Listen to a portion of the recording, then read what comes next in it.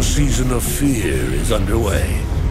A time for eerie atmosphere, frightening festivities, and embracing the unexplainable. Welcome to Haunted by Daylight.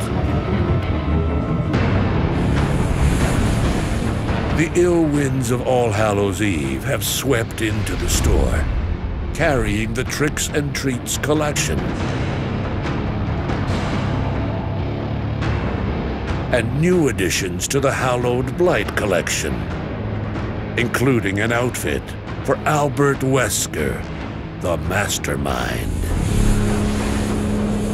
The story continues with Tome 13, Malevolence. Progress through the free track to earn community-designed outfits for the artist and Yui Kimura. Seeking more? Unlock the Rift Pass to access the premium track and plunge into the lives of Michaela Reed and the Ghostface to discover lost memories and the outfits they once wore. An arcane power permeates the fog. Complete objectives to acquire void energy. Seek the unstable rift. Deposit what you've collected and reap the rewards. Skeletal shirts for the survivors. And for the killers, sweet, sugary devastation. But those aren't the only treats we've prepared for you.